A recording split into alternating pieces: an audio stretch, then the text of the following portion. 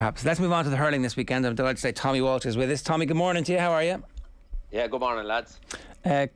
I'm always... I think we kind of...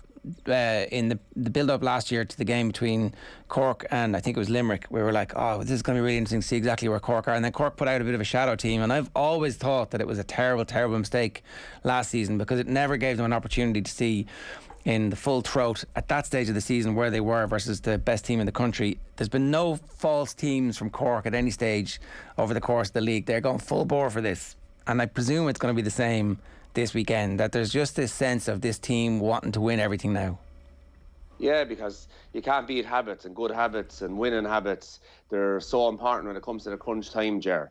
When the game is in the melting pot with maybe 5 minutes to go and you're a pint up or a pint down, that's when you really need to have experience of being there and done that. So you start putting out shadow teams, Ger. I don't care if it's a Water Crystal or a Welsh Cup or a challenge match. If you're going out and you're only half-hearted in any game, that could happen to you then at any stage for the next year. Alex Ferguson always said it, like, if you did it once, you can do it again. And the opposite is also so true. If you can put out a full team in a crunch game and, like say last week against Kilkenny, Kilkenny got off out of the starter blocks. They were on fire, playing a lovely brand of hurling. They were scoring goals. The Kilkenny crowd was buzzing. And they stuck with him. And it was with 10 minutes to go in crunch time, Cork came good. And it's them kind of games stand here, Ger, when it comes to championship. The only time that it affects you, as you said, if you put out a dummy team, so when you do lose, say with 10 minutes to go, if you start falling away, you can start laying on the excuses. Oh, so we didn't power a full team, we didn't really want to win it. But when you go to win it and happen to do it, well, that gives you the great experience that you can bring forward into the crunch times and championship. And like they're going out against Waterford this weekend, they'll be putting out, like we seen last weekend, they took off Patrick Horgan. I've never seen that before. So they do mean business, and they are preparing for championship, I think, mentally as much as physically.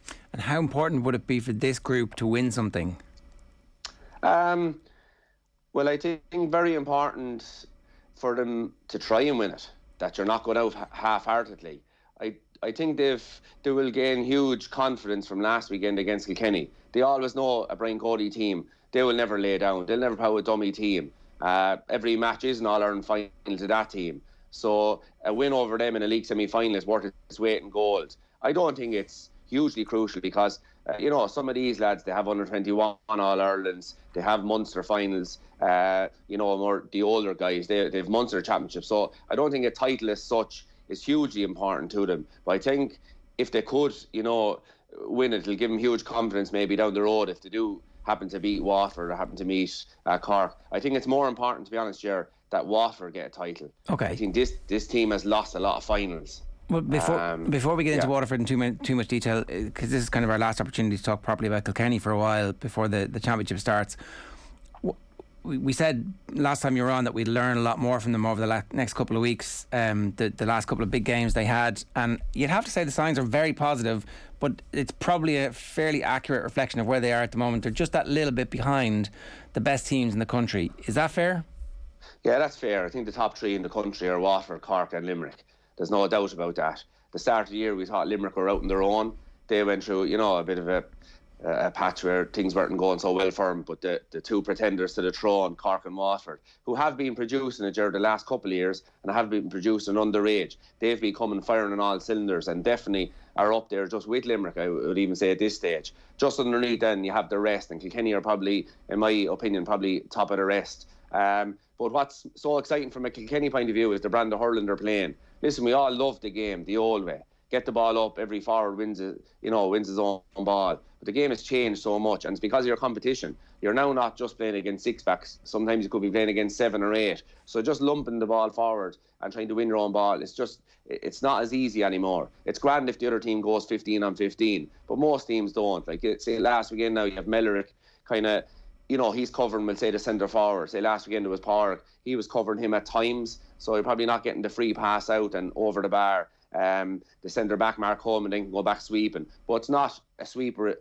as such. It's just that he's playing kind of a Roy Keane type of midfielder. Like, you're always back helping your defenders, and that's what Mellerick, I think he's after adding huge to that Cork team. So, yeah, Kilkenny, I think where they've learned is, in the first half, Jerry, we saw they played a beautiful brand of hurling, up through the lines at times, long at times, just varying it around. Towards the thought in the second half, when it really came down to it, it was pass back to Murphy and launch it up. So I'd say, if they go back and analyse that match, where it was won and lost, or where they produced the scores, we'll say, versus where it kind of fell apart as such for them. And I would say it was definitely with the way they probably went more long in the second half. And listen, there is definitely a place for that long ball, but only if it's to advantage your team. You're not just driving it up kind of with your eyes closed. And I definitely thought in the second half, a lot of balls went back to Murphy. And even if they do go short, Ger, it's much harder to build an attack from the goal. Because so much can, a pass just maybe half a yard to the right or to left, it's gone from you. It's much more difficult to do. But if you're building from the half back line, so instead of turning back, you turn forward and take 3 or 4 steps, lay it off with a 20-yard pass. Much easier doing that. Or drive it into the corner. You'll have your vision, your head will be up, and you might see a run from Billy Ryan or Mossy Keown or TJ hopefully when he's back. So I would like to see more of hurling like they did in the first half than the second. And so are you concerned that they went away from that under pressure? Is that a sign that they don't fully believe what they're doing, or is that just natural because it's only bedding in? What's your instinct about that? Yeah, from playing myself, so hard to change a style overnight. So I think it's not that they don't believe in it. I'd say it's just when it came to it, possibly they might have lost. There was a couple of ones that went out around midfield, maybe Kilkenny and a few of them where they lost it. And maybe they said, right, let's start going long again, the safe option, as opposed to maybe, listen, we lost that one, but we'll win the next one. So I think it's just, you made a great point there, bedding it in, like, that's what this is all about. So I think this could actually benefit us more, that they have the experience now of, right, lads, when it came to it, when we lost a couple of the short ones, we just started going long all the time. And as I said, there's no harm in going long, but just not all the time. And when it's not the best option. So I think they'll go back and look at that, and they'll work on training the next couple of weeks that, right, lads, a couple of these could go wrong around the midfield and could go back over the bar. But let's stick to it. It has worked for us, and we have to do it because this is what the top teams are doing, and this is how we're going to win in All-Ireland. So I think the way they say you learn more in defeat than you do in victory. I don't always believe in that. But in this instance, I would, as regards, you learn more by seeing how the long ball broke down as opposed to what was working for you. And I'm not instigating that you go short all the time at all. A ball into the square is brilliant at times too. It's just that you don't go all one way or the other. Do you think sometimes Cody gets a bit of a hard rap when it comes to conversations around innovation within hurling? Like, he's been getting a lot of credit over the last little while because, there's this idea out there that he's kind of moving with the times finally. But God, I wonder over the last couple of years, has he actually shown that innovation anyway? They just haven't been winning All-Irelands. Like, if you take the 2019 All-Ireland semi-final and getting the job done over that great Limerick team, I wonder, do we sometimes quickly forget some of those great moments from Kilkenny down through the last couple of years? They just haven't had the players to get over the line in an All-Ireland final. Yeah, I agree with you, Owen. If you go back and look at the All-Ireland champions over the last couple of years, like people tend to, what's popular, what's new, what's different. People love jumping on that bandwagon. But if you're in the Brian Cody camp, who has won the All-Ireland since Kilkenny? 2016, Tipperary, very much, movement, plenty of movement. Callan was kind of left inside in his own 2-man full forward line. But definitely, a lot of long ball. 17, Galway won it. Again, the same thing, big physical team. Forward line, we're doing a lot of rotating, a lot of moving, Canning, Niall Burke and the lads. We played them in 2012, first time I seen. You scored, they moved on to a new position. And you didn't know kind of who you were marking a lot of the time. You just had to pick up the nearest man to you, asking questions of the defenders. So 2017, Galway win, long ball. 2018, Limerick win. They weren't playing the game they're playing at the moment. 19, Tipperary win again with long ball. Then you have, obviously, Limerick kind of took over then after that. So, has the other style of hurling, made teams be champions? No. Limerick, yes, but Limerick have a brilliant team. I'd say they'd win it anyway they play it. But so go back to Cody and innovation. From my experience of playing with him, we changed our style in 06 to play that Cork team with the running game. We changed our style in 010 after winning 4 All-Irelands. Tipperary, you know, they turned us over in the All-Ireland 2010 with different types of movement. Damon O'Shea like put a lot of time into showing the guys how to move, and we had to get our heads around that. He innovated there, and you know, he's innovated again now at the moment. And you know, so listen, he does deserve credit. That, like I always said, Brian Cody was never black and white.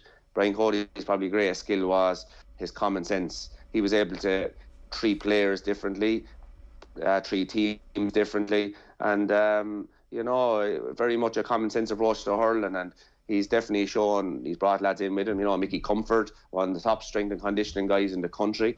I've experience with Mickey myself, just absolutely top class guy, very good at, you know, the spirit of the camp as well. Brought in Conor Phelan now, would have plenty of experience there, and you know, he's won county finals in Carlow, he's won Fitzgibbon Cups. This guy is with Kilkenny Camogie, plenty of experience as well. So yes, I would say sometimes it's not just black and white. Like he's not just coaching teams like, let's get the ball in. Like he will change things up. He did also manage the transition from one of the greatest teams of all time and keep the team competitive every year to the point where they were nicking some Leinster titles and beating that Limerick team. And you know, we'll never know what life would have been like if he'd stepped away whenever you guys all stepped away. But at the same time, you know, he didn't have that great cast of players to call on, and they have still been competitive. Yeah, and like you look at Manchester United after say after Alex Ferguson left, changed around a lot of managers. Has that changed? You look at Arsenal, my team, the Gunners, back from the days being right. Like they got rid of Wenger. Like how long were they trying to get rid of Wenger? And you know, it's only starting to come right there now. You know, under Arteta, they're starting to show maybe some potential there. You look at Bill Belichick over in the Patriots. Like they said, he was the greatest manager of all time. Suddenly Brady was gone. You know, the quarterback of the greatest football player. You know, in my opinion, that, you know, listen, I don't have much experience with American football, but I think he deserves to be the greatest footballer, I'd say, of all time. Maybe Jerry Rice might be up there with him, but like, you know, it's not all just black and white. Get rid of the manager, suddenly everything changes. So I think he deserves huge credit. Let's talk a little bit about Waterford and what they've done, because again, like the decision on Liam Cahill's point to stay was this, like we just all assumed in the off-season that the Tipperary job was going to be his and he was going to go, and that was just it, because that was what we had assumed for a number of years. But actually, you know, his decision to stay now makes perfect sense in retrospect. That is a group of players who are completely wedded to his style and who are hurling for him, and he seems like an absolutely brilliant manager. So of all of the stories that we would like to see in sport, the Mayo footballers overcoming their hoodoo, but Waterford winning an All-Ireland at this stage will kick hurling into like the stratosphere, I think, just because this Limerick team are so good and they're going to be around for the next couple of years. But if Waterford could get over the line, what a rivalry that would be over the next couple of years. That's why we're genuinely excited about it and kind of hoping that we don't get let down again. Yeah, and like from a Waterford perspective, these players, like forget about Waterford the county, but these particular players, they have experience, Ger, of winning. They've won minor All-Irelands, they've won 21 All-Irelands, they've won Fitzgibbons, and now look at Ballygunner. I think Ballygunner should be the template for this, you know, the Waterford as a county. Try, get beaten. 7, 10, 15, 20 years. Stay going. Up the standards, try new things. Suddenly then, this year, like, they're about to play St. Thomas's. And, you know, I'd say they probably would have preferred to play St. Thomas's in the All-Ireland final, Ballygunner, because, you know, they would have no, you know, St. Thomas's were just, you know, a small club in Galway, albeit they're very successful, but maybe they wouldn't have the same fear they would have Ballygunner than Ballyhale. Ballyhale never lose Club All-Irelands. So to get them in the All-Ireland final, you're thinking maybe before the final, you know, our luck is out again, we're playing the greatest club team, hurling team maybe of all time. And they go out, they're getting beaten. You know, things look like they were after coming back into it after Desi Hutchison's goal. Suddenly then Owen Reid comes on, who scored so many important goals for Ballyhale over the years. He puts the ball in the back of the net. And, you know, even Shane Sullivan, has so much respect for him after that final. And also Sully from college. He died in the wool, Ballygunner, man. Loves hurling, loves the game. And he went down to control the ball. And it went under his hurl. And Owen Reid put the ball in the net. And like looking at it on as a neutral, like, you know, You know, damn, you're saying, like, you'd hate for that to happen to a player or a team in a final. They come back then and scored a goal with the last puck of the game. Shane Sullivan after that went on and had a glorious last couple of minutes. You know, mentally very, very strong. So this is the template for Waterford, that you stay going. If it doesn't happen this year, go again next year and win it. So, Jerry, I think the whole, as long as they're not beating your team, I think the whole country would love to see Waterford win it all Ireland. Oh yeah, spoken to somebody very close to that border down there, going, well, if they could just avoid them. If they beat everybody else but us, that would be fine. How good are they? Yeah, no, they're excellent. They're building a huge panel. Like you see them last weekend against Wexford. Like, Wexford were coming, and they were in the tough division of the league this year. And you know, got to the league semi-final on credit. I think that they haven't been beaten, I think, this year, that Wexford team. And like, Stephen Bennett is out injured. I don't know what's wrong with Stephen Bennett. Like, he was lighting up the league for the whole of the league, and he's after missing the last couple of matches. I thought they were maybe just resting him there in the last round of the league, but against Kilkenny, but he missed again there the weekend. So you'd be hoping that they're just, maybe it might be just small little niggle, that he'll be right for either this weekend or championship in 2 weeks' time. And they're missing Jamie Barron. Prunty wasn't playing again the weekend. So they're building a huge panel here, Ger, and that's, I think, the most important thing for them. The championship is gone now, where you win a match and you have 3 or 4 weeks off. You win a Munster final, you have 4 or 5 weeks off. Now you need everyone, because you're playing week to week. And they're building a huge panel. They're building confidence. I think, as I said, the Ballygunner thing, I think, will give them huge confidence. A lot of them players, they got over the line when time was at its toughest. So, yeah, they're good. Why are they now suddenly potential champions, Ger? You need forwards, right? Listen, they say defence wins championships, forwards win games, but any team that wins an All-Ireland, they have a marquee forward or the marquee forwards. And they have, we'll say, Stephen Bennett, they have Shane Bennett, they have Austin Gleeson, but they have the star of the show, the man that came back from across the water. You don't go over to the Premier League, you know, if you're only an ordinary talent. You have to be the elite of the elite. You're talking about, the Premier League is not just an English league or a British league. This is probably the best league in the world. And he was over there nearly making it and came home because the attraction of the game back here brought him back. We're after seeing what he's done with Ballygunner, and we're seeing what he's doing with Watford. So he is the star forward. That go back to the All-Ireland final again. Ball came in, they're under pressure. He's used to the ball out in front here. Caught a ball between him and his marker, buried it.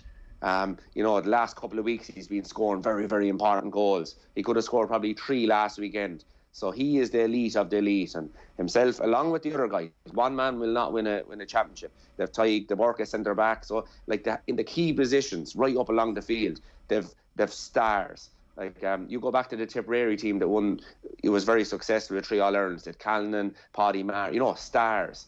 You go back to the Limerick team at the moment, they have stars. The Galway team that go over the lines 17, the Canning, Dahi Burke, you know, Garrod. So stars, you do need stars surrounded by a brilliant panel. And you know, I think that's what gives everyone hope, I'd say, within Waterford, that they have a panel, but they have stars within that panel.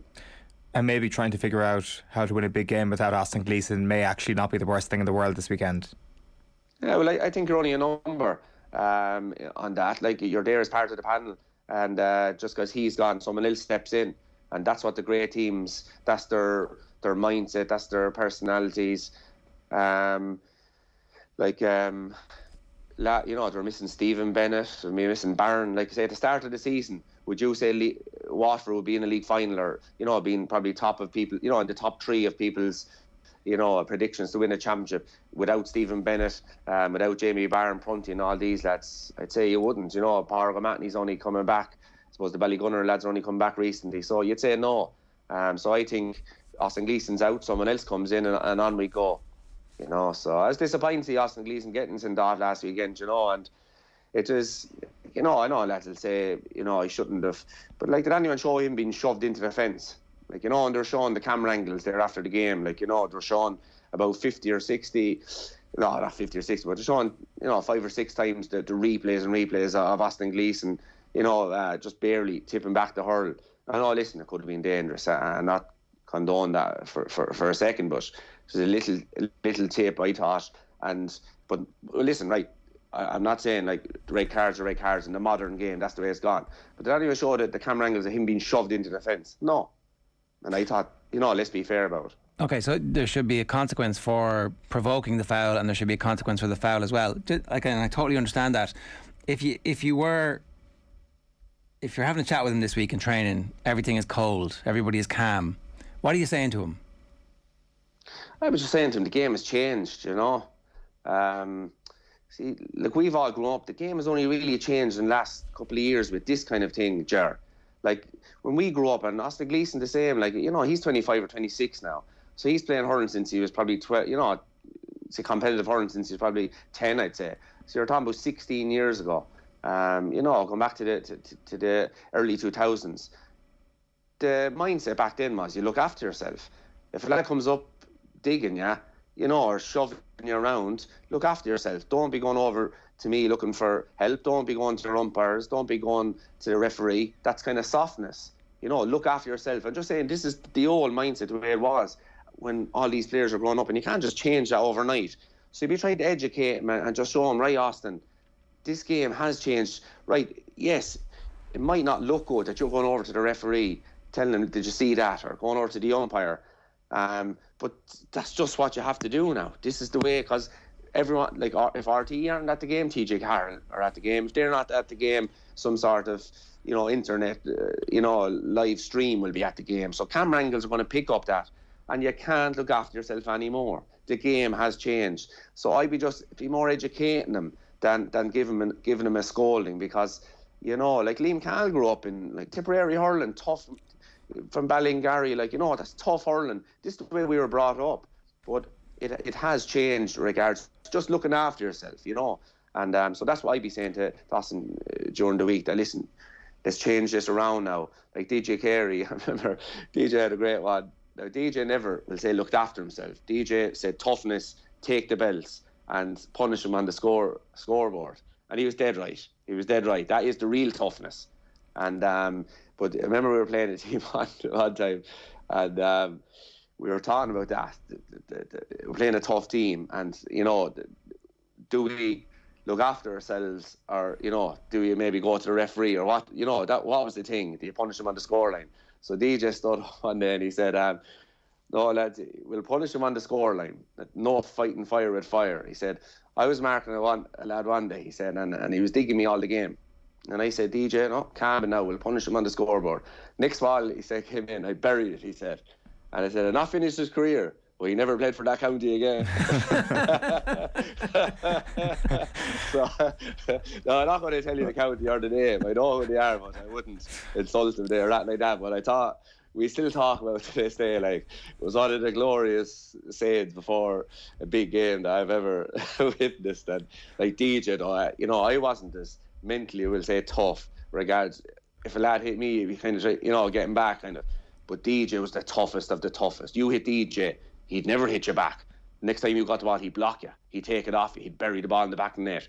And Brian Cody, that was always his mindset to us, and that's what he always said to his teams going out. That's the real toughness. Take the belts and get on with it. So I think, that's what you'd be trying to maybe have that conversation with Austin during the week, What would you have done if you were shoved into a fence? Next question. How long would the suspension have been? Listen, I've often presented medals around the country. I can't do it. I'm very busy, but I have from time to time. And nearly the first thing a lad would always say to you, he'd be gritting his teeth, shaking around, and say, if I was marking you, he said. And you know what he do to you. So, yeah, no, listen, I think you know yourself what I would have done back. Who's going to win? Give us a prediction. It sounds like you're leaning Waterford. No, Cork. All we talk. No, I think it's going to be a fantastic battle. I think it's going to be a battle of speed. Cork have unbelievable speed. I think, down in Páirc Uí Chaoimh, it was huge, I'd say they outnumbered Kilkenny supporters, probably, I don't know, is there 16,000 at it, probably 10 or 12 or 13,000 probably Cork are behind this team. they sense there's something coming down the line. They like the players. So there's going to be a huge buzz in Thurles this weekend. And I think that's the way they're playing. They're playing with that razzmatazz, that Cork team. And they're up against was Calbra with Waterford, a mental toughness, a toughness that they're never bet. And so I think it'll be a huge, battle, both mentally, and I think it'll be speed versus Waterford play it up the lines and try and get into a few moments of genius from the likes of Desi and Shane Bennett, and maybe if Stephen Bennett is playing. So I think just the way it's going at the moment, I think Cork are primed for it. And I think it could be Cork's time to win, yeah. All right, we were talking in the football about a potential trilogy between Kerry and Mayo. This is the start of a potential trilogy between these two over the course of the rest of the season as well, and I for one am fully signed up for it. Tommy, good stuff, that was great, thanks a million. Thanks a million, good luck, bye bye. Great stuff there.